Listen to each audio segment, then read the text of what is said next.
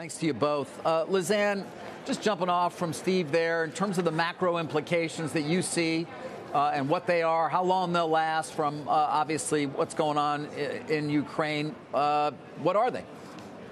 Well, I think we're clearly still at headline risk levels for the equity market on an intraday basis, on a pre-open basis. I think the settling in relative to where we were when futures opened last night maybe is because negotiations are happening and there's some hope that there's some sort of off-ramp here, but nobody has any sense of that. In terms of Fed policy, which has been the more important macro medium-term driver, there is a bit of chatter about whether maybe they don't do anything at the March meeting.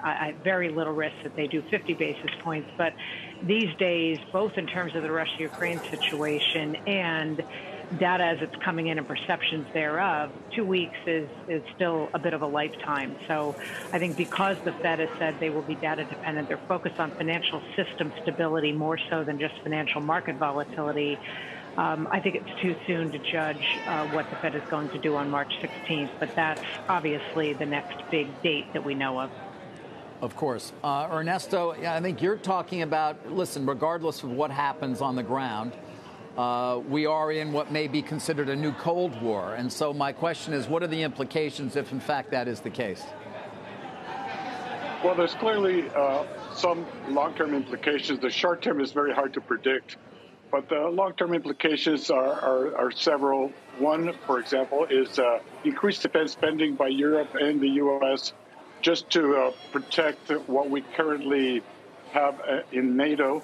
And because defense has been underinvested, especially by Europe, for quite a while. Another is energy prices will stay stronger for longer. That's pretty clear.